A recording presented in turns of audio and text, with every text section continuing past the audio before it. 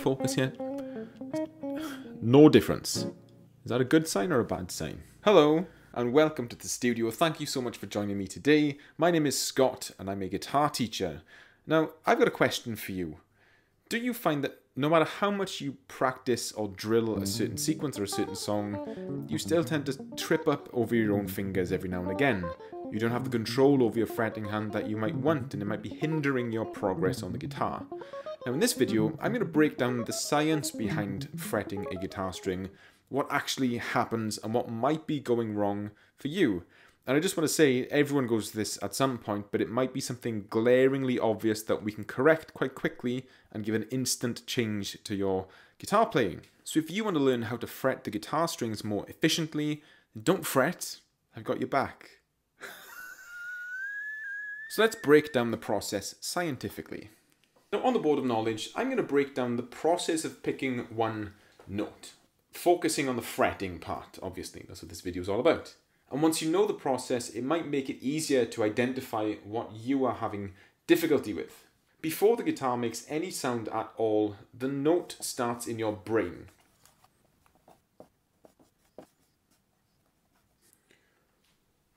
Brains. Now this is your general awareness of the note that you want to play. Do you know where you need to be? Is the signal that you're sending to your hand clear? Does it know which string you need to be on, which fret you need to be on? What's the name of the note? Why are you using it? Then that signal gets sent to your hand. Worst hand I've ever seen. It's like the guy at the end of RoboCop.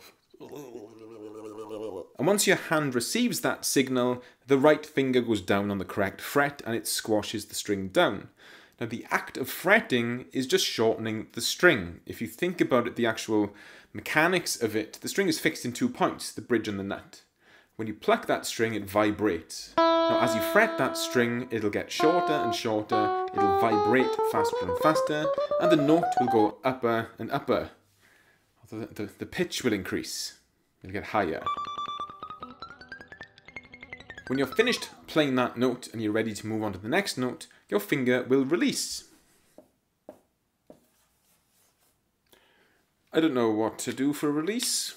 And as you release your finger from the string, it stops vibrating and the sound will stop, usually. It's not the only option. You could do a pull-off, you could do a hammer-on, there's a few different routes you could go down from there, but we'll assume that that's the normal general process for fretting one note. Once you've released the note, you go back to your brain and decide what the next note is going to be.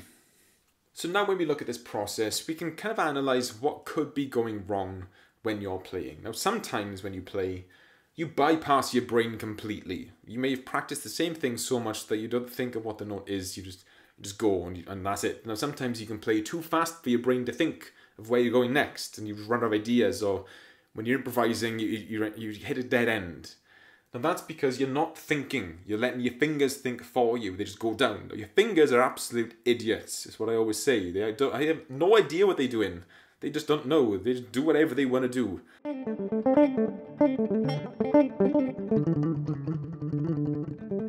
Your brain needs to be their boss, telling them exactly what to do in a clear, succinct way. Is that the word? Might not be the right word, but I'm sticking with it anyway. So the first part of playing anything, any sequence of notes, any phrase, any section of a solo, arpeggio, scale, chord, anything, it needs to be clear in your head. Now when you're reading tablature and playing something like sight reading it, it's not being filtered fast enough. It's going through extra filters. You're reading it, you're trying to interpret something that's on paper and getting it into sound. That takes a long time to do that. There's more processes that your brain has to go through. When you've learned a song and you don't have to sight read it, it's in your head, you know exactly which part is coming next, where you are, what's happening next, then your brain can focus on that signal, sending it to your hand very, very clearly. And one problem that I've noticed with a lot of students who want to get into it really quickly, they'll play songs up to speed with the song straight away. And it's just not enough time to think about what the next note is going to be, or the next chord, or where you're moving to, or there's just not enough time. You've got to build up to that, use a metronome very, very slowly to build up the speed so that you've got time to think about things. You're giving your brain a chance to know what's coming next, send the signal, what's coming after that, send that signal, and it'll it'll manage. You need to find a speed that it can manage at, not just chuck it in the deep end and expect it to work. Now, the next step in the process is your hand. Now, this is much more mechanical. There's a few things that you want to make sure that you're doing when you fret a note, some things that eliminate fret buzz. First thing being, you want to fret the note as close to the fret wire as possible without going over. That way, you're making sure that the string is in contact with that fret wire. That's the point where the string gets shortened. If you're further away from that fret wire but still in the fret, then you may have to press harder to get that string to sound, to get it in contact with that wire. Otherwise, you might get fret buzz or no note at all. Now, that can lead to pain in your fingertips and just general fatigue. You might not be able to practice as long when you're squeezing down really, really hard. Now, the next point I want to bring up is finger biases. People tend to gravitate towards using their strongest fingers, especially in the beginning, unless you're told not to. Now, consider this me telling you not to leave out your little finger. Use your little finger. It's there to be used. Fret with it, reach with it. You know, what might be happening if you're tripping up over yourself or you're not fretting efficiently is your fingers might be overstretched and you might find it difficult to get in that prime fretting position, really, really close to the fret, consistently, especially at speed. Now, most guitarists are made of the same stuff as you. You've got the same amount of fingers generally. Don't hit the comments, Sue. What about Django Reinhardt? I know full well about Django Reinhardt, so shut your mouth. Now, there are going to be people watching this video that swear by playing blues without your little finger. There's more feeling there. It's easier to bend, loads of vibrato, stronger fingers and such. But if you're finding it difficult to fret a note, it's either because you're using weaker fingers every now and again, or you're overstretching with less fingers than you need to. And if either of those are the case for you, then you need to spend time building control over all of your fingers. Your little finger will never be as strong as your index finger, but you need the same control. It doesn't have to be as strong. And while you are building equal control, it's very important to be aware that each finger does not move independently from the others. You may think it does, but it actually doesn't.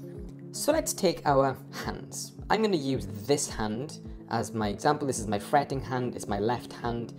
And I want to talk to you about finger independence. Now, when our fingers receive the message to move, there are no actual muscles in our fingers that control movement. Instead, we have tendons on the back of our hand. Well, you can see mine quite clearly, like puppet strings underneath my skin, which are controlled by muscles further up your forearm.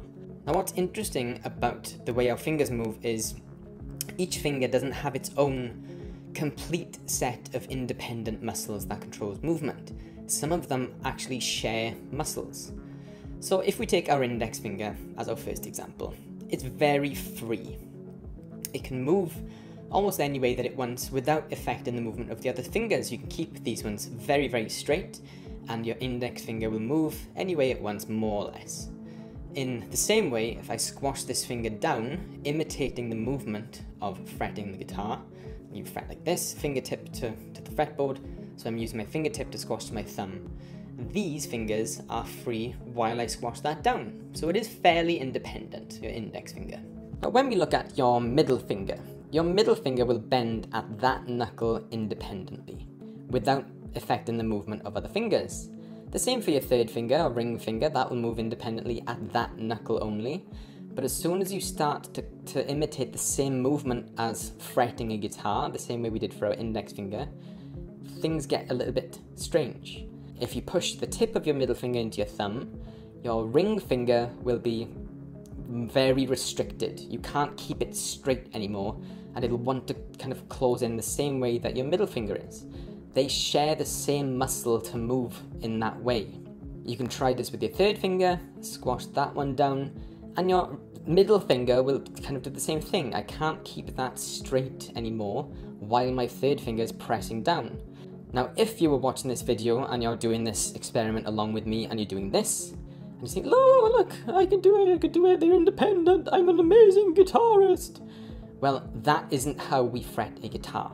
We fret a guitar like that, where every knuckle is curved and your fingertip is coming straight down into the fretboard. That's the closest way that we could do it without the guitar. You can do it with the guitar if you wanted to, but I just wanted to draw eyes on my hand. And your little finger, your pinky finger, if we do the same thing, is very closely connected to your ring finger. So they always tend to do the same thing.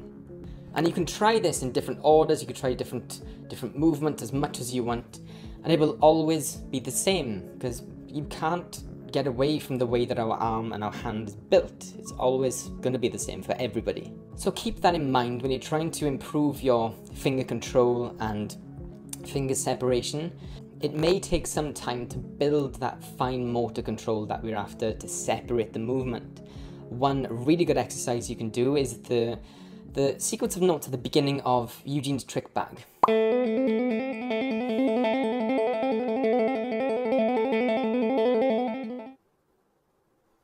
Honk. Now the last thing I want to mention before moving on to the last step of the process is hand position. Now your hand position does play a very big important part of fretting, but I don't want to talk about it here too much. It's something that I've gone into quite a lot. I've gone into a lot of detail in my workshop, my beginner's workshop, as well as other things like rhythm and changing chords.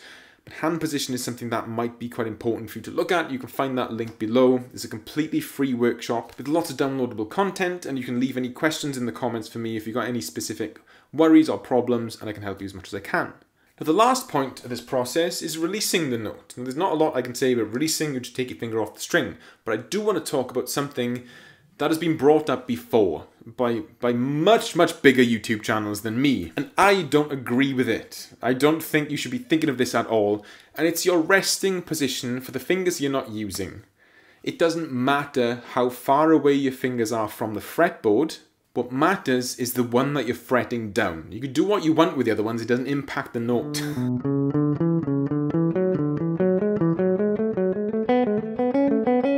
And the argument is that if you look at anyone that's played for a long time, a lot of people who are comfortable playing the guitar at a very high level, they will all play in a very efficient way where their fingers are very close to the fretboard, they are there poised, ready to go down, and you should be the same. But it's not something that we consciously develop. I've never ever thought of, oh right, my fingers are a bit too far away from the strings, I need to make them closer.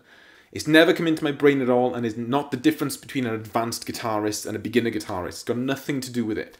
It's just the fact that your fingers get comfortable in a more efficient position. But it shouldn't even be in your brain. It shouldn't be written on your practice routine to keep your fingers as close to the fretboard as possible when they're not being played. It doesn't make any sense. It's like doing a tutorial about how to keep the sun out of your eyes.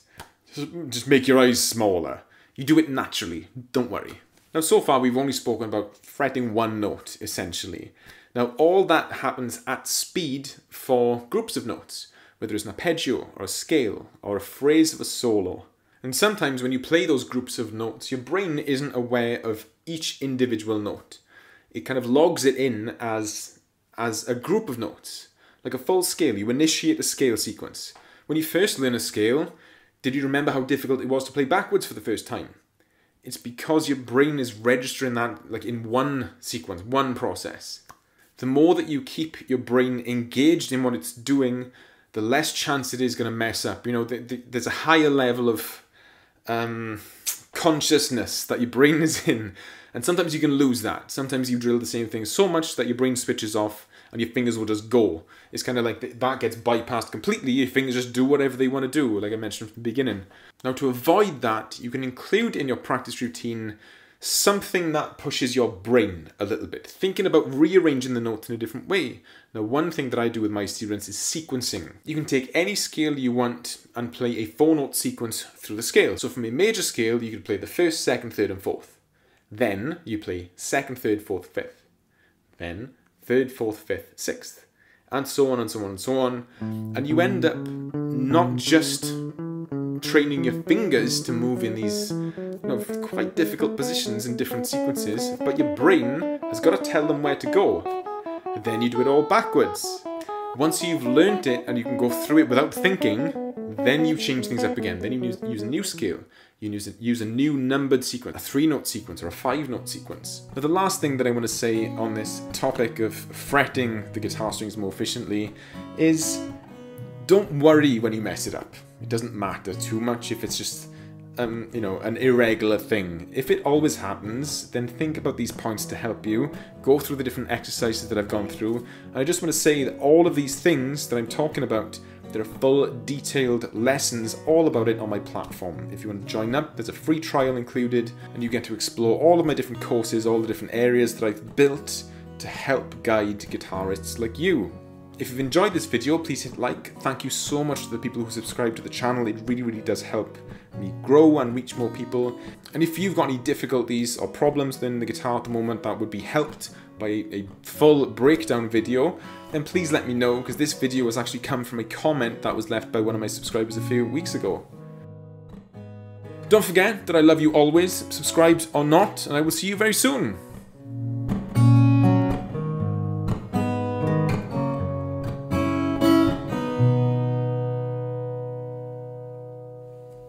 I love telling them to shut their mouth. Maybe I should have been a solicitor.